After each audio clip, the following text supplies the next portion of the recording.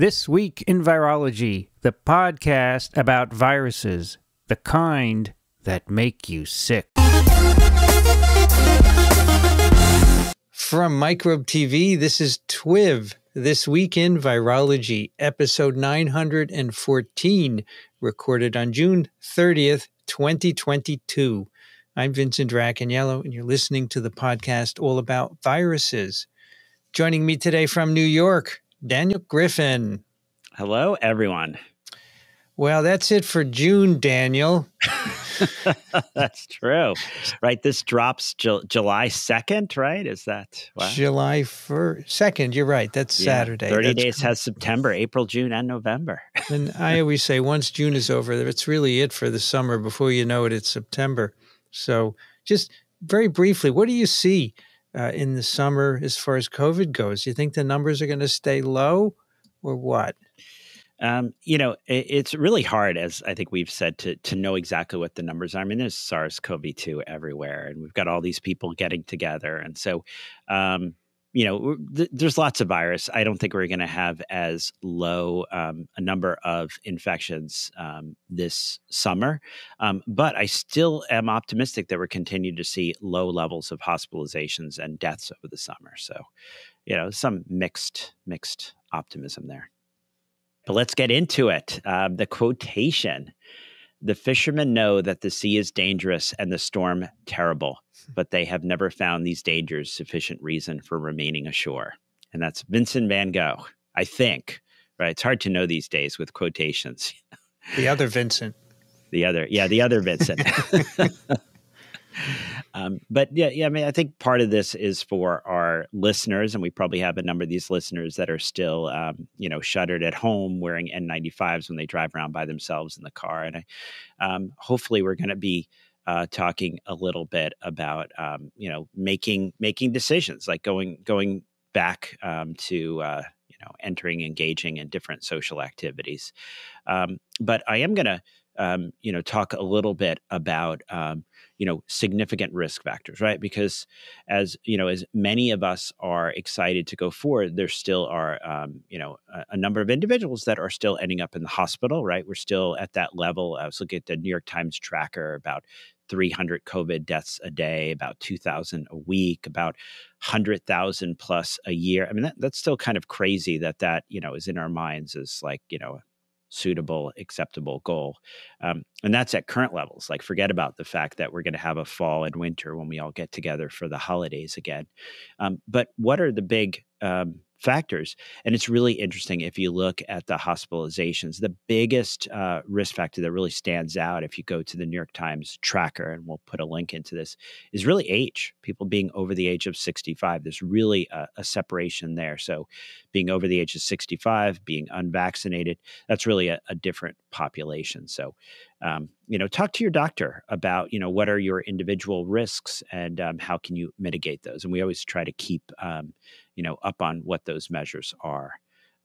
The other challenge, and this is going to lead into the boosters for the fall discussion, is keeping track of all the variants, right?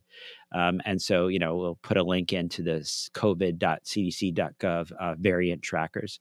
But basically, we're seeing that BA.5 and BA.4 are really taking over, and particularly BA.5 seems to be, if you're following the horse race, seems to be winning. But this actually came up in some of the discussions.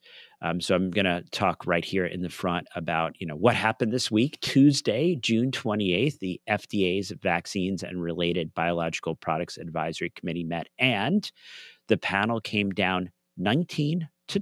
We'll talk about those two, in favor of redesigning booster shots to also target Omicron or its subvariants rather than simply the original version of the virus. And panelists cautions that the recommendation doesn't necessarily mean everyone should get a tweaked booster.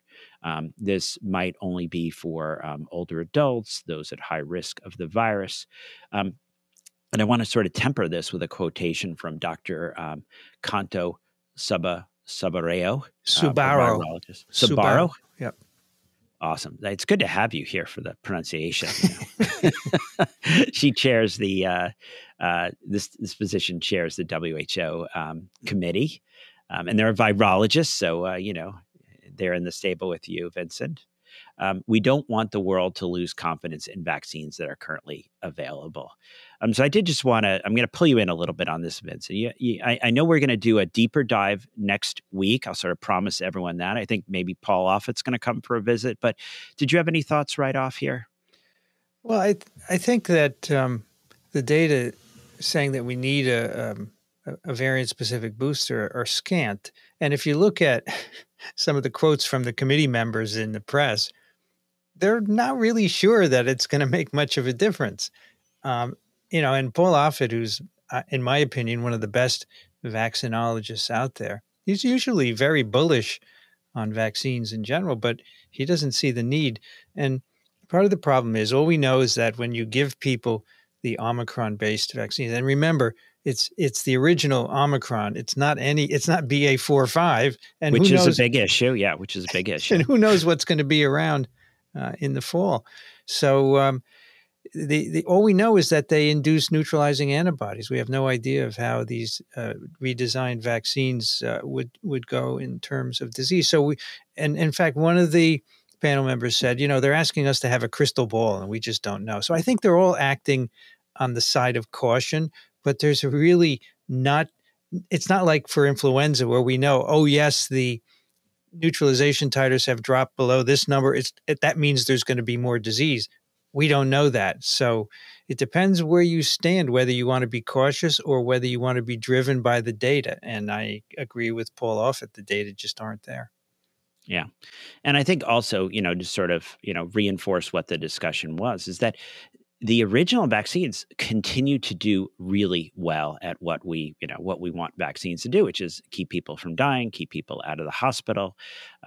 These new updated vaccines, like maybe a twofold higher level of these neutralizing antibodies, which is really the difference between Pfizer and Moderna. So, should we have just said everyone now gets Moderna? It's really hard to know. And I think, as they were very honest, we're starting down a new road. There's sort of this idea that maybe every fall we'll be trying to somehow update the SARS-CoV-2 vaccines to keep updated with the variants that are predicted to emerge. And we don't have the same infrastructure we have had with influenza to try to do that. We all know how well we do with influenza. So yeah, we're entering a brave new world and a deeper dive. But it is interesting because now we're seeing a lot of folks saying, well, boy, maybe I don't want to get that next shot. Maybe I want to wait for the fall. So we'll see, significant impacts. But sort of promise our listeners, expect next weekend a couple episodes to drop with a deeper dive into a booster discussion. Daniel, can I ask you? Yeah. If you look at some of the data slides that were presented at the advisory meeting, they look at one of the metrics is hospitalization, after COVID infection of vaccinated people. And, I think that's a flimsy metric. I would rather see ICU admission or death, but we don't have either. And I think the point is there are very few deaths in vaccinated people, so statistically that would be difficult. But in terms of hospitalization, is it a concern that hospitals would be overburdened, and therefore is this one of the things they're thinking about? Okay, if we give them a variant-specific vaccines, we'll cut down on hospitalizations for 6 months. So yes. So yeah, and I think that's a really good point. Understanding the disease, there's even a distinction between why are you being hospitalized for COVID-19? Are you being hospitalized because it's the first week and you're just an older individual and you just can't handle this at home? You can't keep up with the oral intake.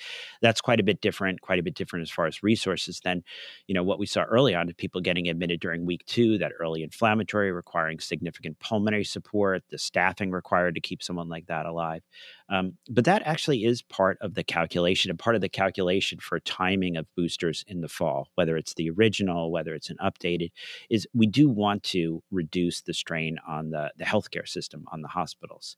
The hospitals are not there to take care of COVID-19 patients. They're there to do other things. The administrators might think they're there to make big profits off, elective surgery, I hate to say.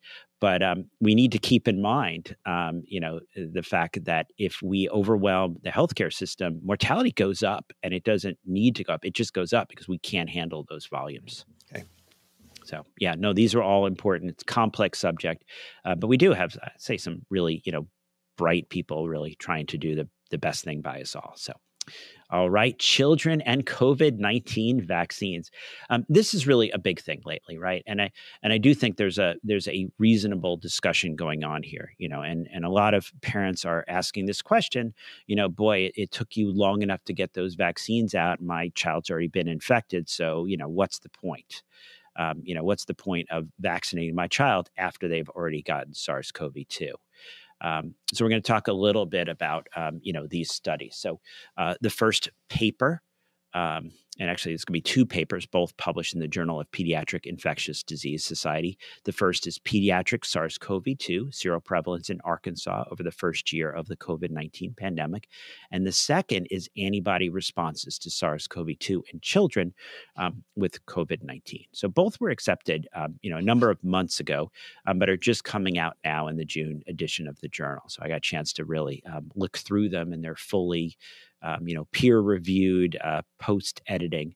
And I do think they address a number of topics that have been coming up as pediatricians and other providers discuss vaccination with parents of young children. So just sort of bullet point a couple of these. One, where, and this, as I brought up, were most children already infected? If children are mostly all infected, what's the benefit of a vaccination after a child's already been infected? So that's one thing that comes up. And in this same line, does an infection give a good immune response in young children? And so the Arkansas Survey is now dated, but in the second study, the authors found that in children 18 years old and younger, that the 4 and under had the highest antibody responses to infection, and that this lasted for months. So I actually think these are reasonable questions, reasonable discussions to have. We actually saw, right, in the children 0 to 4 months that they actually got a pretty good response to vaccines as well. But this is a little bit of a challenge, right, as we're having these discussions. It's one thing to jump in there with a child who's never had SARS-CoV-2 and say, let's get them vaccinated before they have that first exposure. But there's a lot of unknowns. If a child's already had SARS-CoV-2, they did however they did. So, I think that this is going to be a vaccine, and we're clearly seeing where parents are having discussions with those pediatricians, and I think that's appropriate. A lot of people are not rushing out. A lot of people are not going to those pharmacies and mass vaccination sites. They want to sit down. They want to have that discussion with the pediatrician. There's certain parents that are jumping ahead, that are saying, hey, my child, it's a no-brainer. I want to get them vaccinated. There's other parents who are saying sort of a wait and see. But just to give people sort of a landscape of what's happening in the pediatric vaccine arena. Daniel, right. this table you have here of the different vaccines, I noticed that the Moderna has a magenta label and a purple label. It seems to me that would be tough to distinguish, wouldn't it? So now, and this is a bit of a correction, something the keeping straight the vaccine schedules, and we'll put this in our show notes, a link to it, but keeping straight what age, what vaccine, what color cap. What is, I know what purple is. I'm not sure I know what magenta is. So Vincent and I will go through this just a little bit. So, different products have different age ranges on, different caps and different sizes. So we'll start off with the Moderna, just to get everyone up to speed on the accurate. So, Moderna, and this is pretty straightforward, I talked about last time, is in the 6 months to 5 years of age. You're going to be using the blue vial cap with magenta bordered label. Okay. And for most people, that's going to be dose 1. And then at least 4 to 8 weeks later, you get dose 2. We've talked a little bit about extending that range out a little bit. And then those who are moderately or severely immune compromised, you're actually getting dose 1. At least 4 weeks later, dose 2. At least 4 weeks later, dose 3. And even though right now for most people this is 2 doses, we're expecting that there'll be a recommendation at some point for boosters, a third shot, et cetera. We'll see. I'm going to stay in the same age range and go, roughly the same age range to the Pfizer BioNTech. This is a maroon vial cap with maroon bordered label, and this is 6 months through 4 years. And this is a little bit different than the other Pfizer schedules we're familiar with. And so you get dose 1, and then at least 3 to 8 weeks later, you get dose 2. And then at least 8 weeks later, you get dose 3. So a correction, it's not 5 months for that third dose. It's only at least 8 weeks. So you really could get dose 1, 3 weeks later, get dose 2, 8 weeks later, get dose 3. So you could get it in 11 weeks. And then the rest of the Pfizer's is that at least 5 months. So it's a pretty complicated table. You have to stick this up in the clinic. What I think a lot of pediatrician offices will do is they'll just pick one product to sort of keep everything straight. But there is an advantage, actually, I'm going to say, to having both options, right? The Moderna, I like the 6 months through 5 years, the ability to 1 dose, second dose, and then you're done, probably for the time being. Pfizer has the advantage, even though it's 3 doses, we saw less fever, less reactogenicity. So certain settings where a pediatrician may want to make that recommendation. So I think it's good that we have options here. And I put in the small print, but I actually made it bigger. And I'm just going to run through that for everybody. So, those individuals thinking about their children getting vaccinated, the current recommendation is to complete the primary series with the same product. There is this comment about, potentially delaying a primary series. And we talked a little bit about whether that's an 8-week delay or whether or not you're going to delay a little bit longer, maybe out to 3 months. And again, that's a challenge during a time when we're seeing so much infection. I was just on a recent call where if you delay 3 months, then you're the doc who has to answer the phone call with, so-and-so just got infected at 2 months. They didn't make it to 3. Why'd you tell us to wait? That's just going to happen. But then I think the big thing I wanted to point out here is that recommendation of an 8-week interval may be optimal for people who are not moderately or severely immunocompromised in that ages 6 months to 64 years, particularly for those males aged 12 to 39. So there might be some advantage to waiting a little bit longer. And that actually may, in a large part, be why we're now, recommending across the board that third dose, because we gave that first 2 so close, that prime, not really a prime boost like we initially had hoped. Now, Daniel, the recommendation for 3 months from symptom onset, if you had previously SARS-CoV-2, is that different from adults?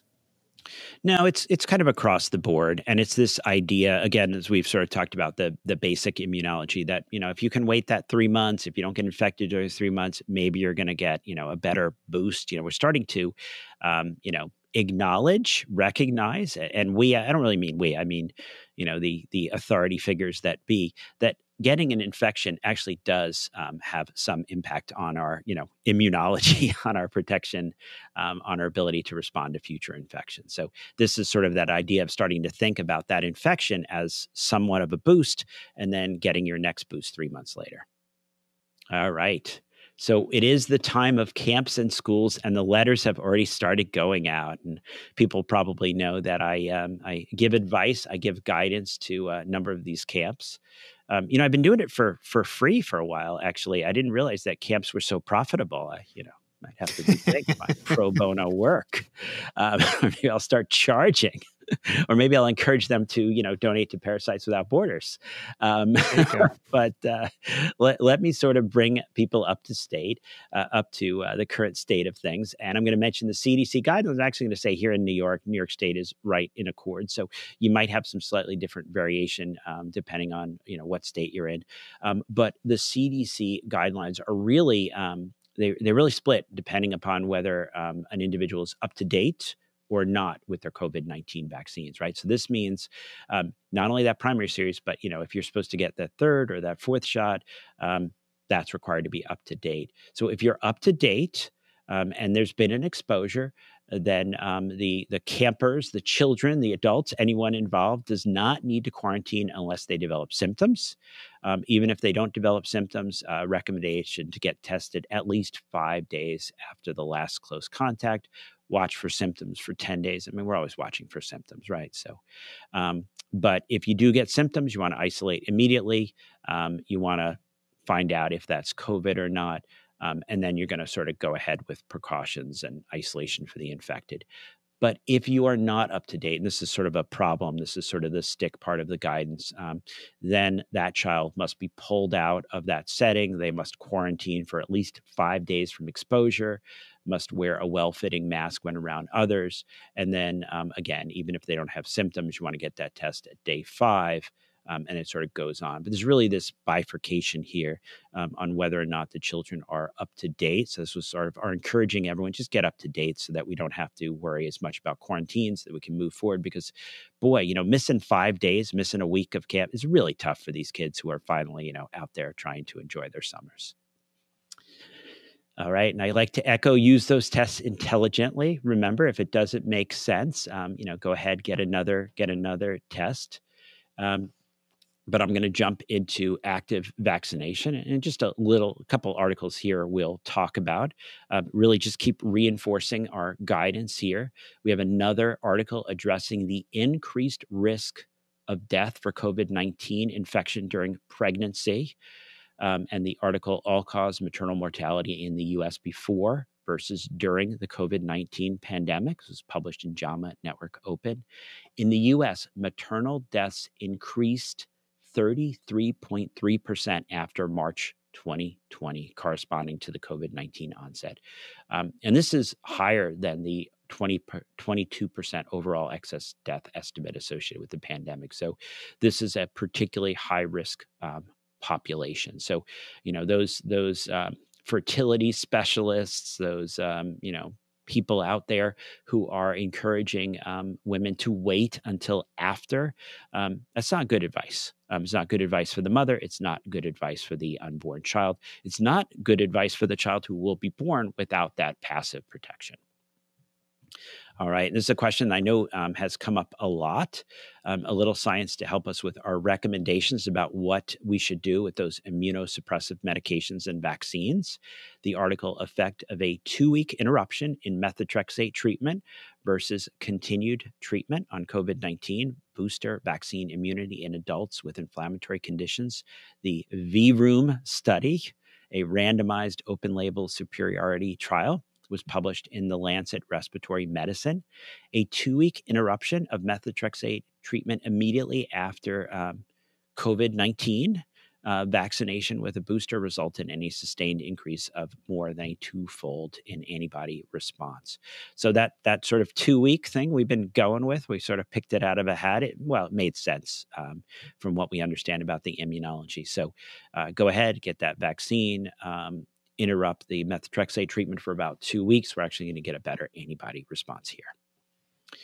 Continue to remind everyone of Evusheld. The Evusheld folks, maybe they have to do a better PR, maybe a social media campaign, get the word out.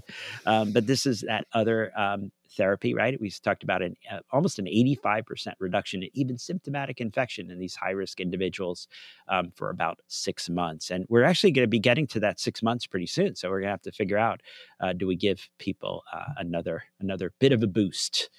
All right, Paxlovid. We'll be talking a little bit here about Paxlovid. This is sort of in the news recently. I don't know if you heard about this, Vincent, but Anthony Fauci, he got the COVID, and so he's doing the right stuff, got his vaccines, got the Paxlovid. He's, certainly over the age of 65, even over the age of 80. Even though he's a fit, active man, he was considered high risk and was started on the Paxlovid.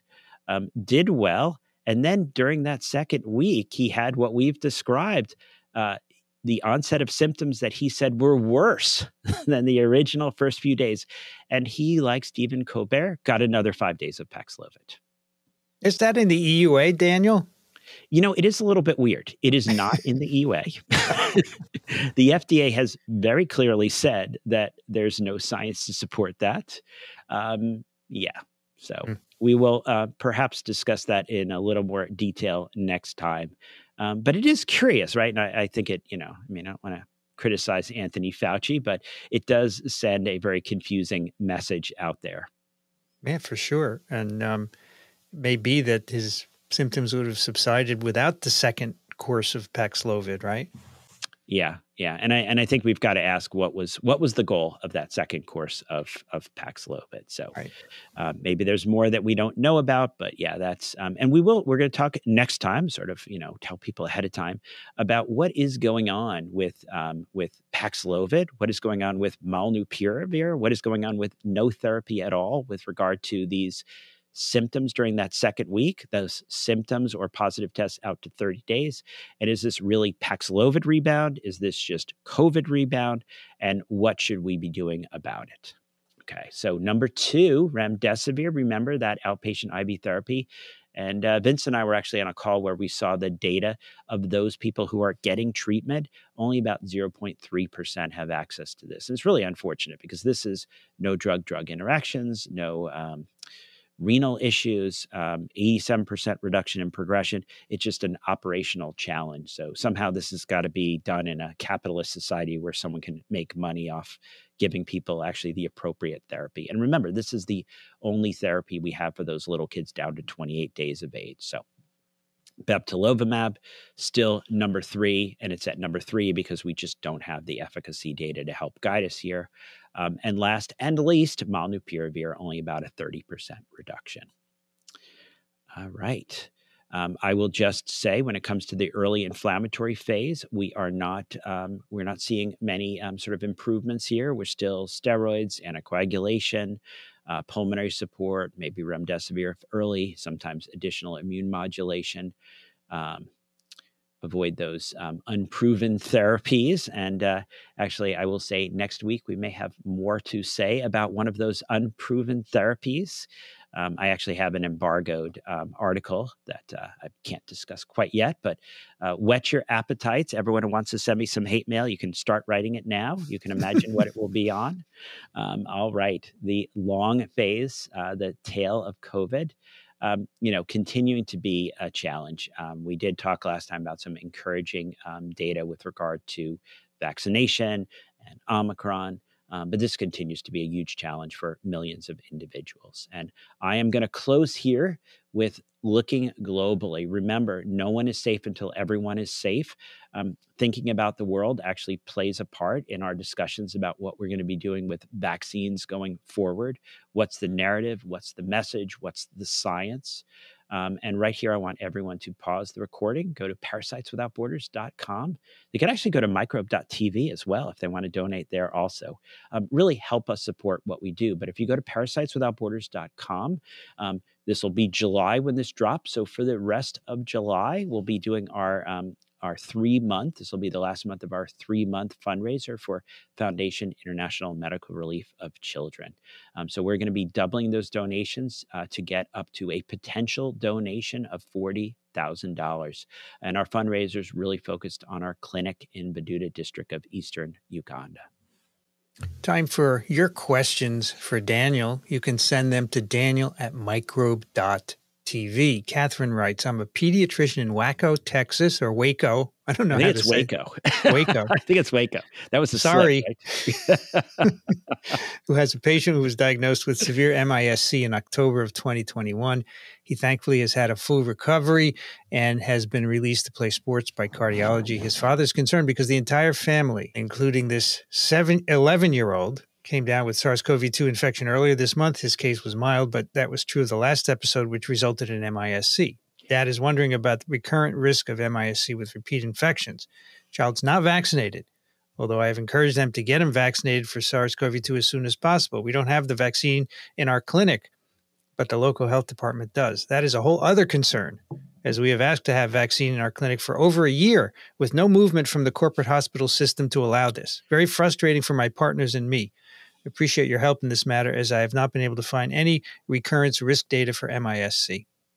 Yeah. So I think there's 2 points here that are, well, 3 points I'm going to go. So one is that, we are closely following individuals that had MIS-C. So this multi-system inflammatory syndrome of children. We also see it in adults. The quote unquote risk is considered very low. We're really not seeing recurrent MIS-C. So that's encouraging. So the other, though, is what about this inflammatory syndrome post-vaccine? And I've reviewed a number of publications, reports. When you really start looking through, it's very hard to find individuals who have this triggered by vaccine. Usually, once you start digging through the case, you realize they actually had COVID, and so they may have gotten a vaccine and then they got SARS-CoV-2 infected, then developed issues later on. So it's very hard to see a vaccine-induced MIS-C. I'm not going to say it doesn't happen. I'm not going to say at some point there might be some rare presentation. But yeah, you really, these are individuals that we encourage to be vaccinated because the MIS-C is really a phenomenon that is well described in association with SARS-CoV-2 infection with COVID-19.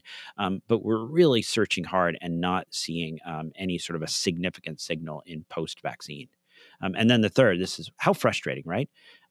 That there's such a challenge to getting vaccines. And this is one of those issues. And, I'm going to, on the next episode, start with a little bit like lessons learned. Here we are 2 years in. Have we not learned? You really need to get the politicians and the large, things out of the way.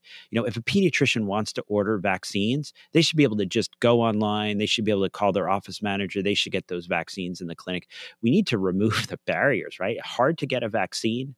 We really need to streamline access to vaccines. You don't need paperwork. You don't need bureaucracy. You don't need people standing between individuals and vaccines. Emily writes, thank you so much for continuing to produce this content. As a microbiology virology PhD candidate, many friends and family have been asking me for COVID medical advice that I'm, of course, not comfortable giving. I often say I'm not an MD and then recommend your TWiV episodes as an alternative. I share in your frustration with some providers being hesitant to prescribe Paxlovid and instead defaulting to antibiotics, which brings me to my question. A relative tested positive for SARS-CoV-2 and, per my advice, called his primary care to ask about Paxlovid. Instead, he was given a prescription for prednisone and azithromycin, along with a warning of the potential side effects of Paxlovid. What would you recommend a patient in this situation does other than not fill the prescription? I feel awful disagreeing with his primary care, but taking immunosuppressive steroids less than 24 hours post-positive test and subjecting yourself to those side effects seems questionable at best. I understand this is part of a larger informed consent and patient advocacy conversation, but you keep mentioning some suboptimal treatment plans that people are being subjected to. I think it would be useful if you touch on what a patient in this type of situation can do to advocate for themselves. Yeah. So, this continues to be for me an incredible challenge is trying to basically spread the knowledge. And so let's talk a little bit about this physician, as good intentioned, hopefully as they are, is really giving bad advice. And so we've talked about this. We've talked about a couple studies. So one was the steroid use in non-oxygen requiring COVID-19 patients, a systemic review and meta-analysis, where they showed that if you give steroids in that first week to patients who have, mild disease, so that's that first week, oxygen sats greater than or equal to 94%, there was a 6-fold increase in progression to severe disease and hospitalization. There was a 35% mortality increase. There was another study, and this was the association between pre-exposure to glucocorticoids and other immunosuppressive drugs with severe COVID-19 outcomes, clinical microbiology and infection. Here we saw when they got steroids, that was the greater than 20 milligrams per day of prednisolone or equivalent, the associated hospital admission odd ratio increased 2.5, cardiac events increased about double, pulmonary embolism risk tripled, mortality was up about 3.5-fold due to COVID-19. So this is bad advice, and it's tough, right? I mean, it's very hard, and I know I spend a lot of time trying to keep up on the literature here. But this is one of those knee-jerk reactions that I continue to educate against, let people know this is bad advice. This person would be better off not following the advice of this clinician. And, in situations like this is a sort of a barometer of the commitment to ongoing medical education of that provider, I hate to say. So if you get this sort of advice from your clinician, you probably need to switch. You probably need to find someone who is committed to keeping up with the literature and not recommending harmful interventions. So we had a number of emails about the interval of Pfizer vaccine, children under 5 years, which you corrected previously. So, well, thank you for, yeah. And that's, I'm sort of glad, like I get this out here. And if I make a mistake, which I do make mistakes, hopefully not as many or as egregious as giving people steroids and antibiotics in the first week.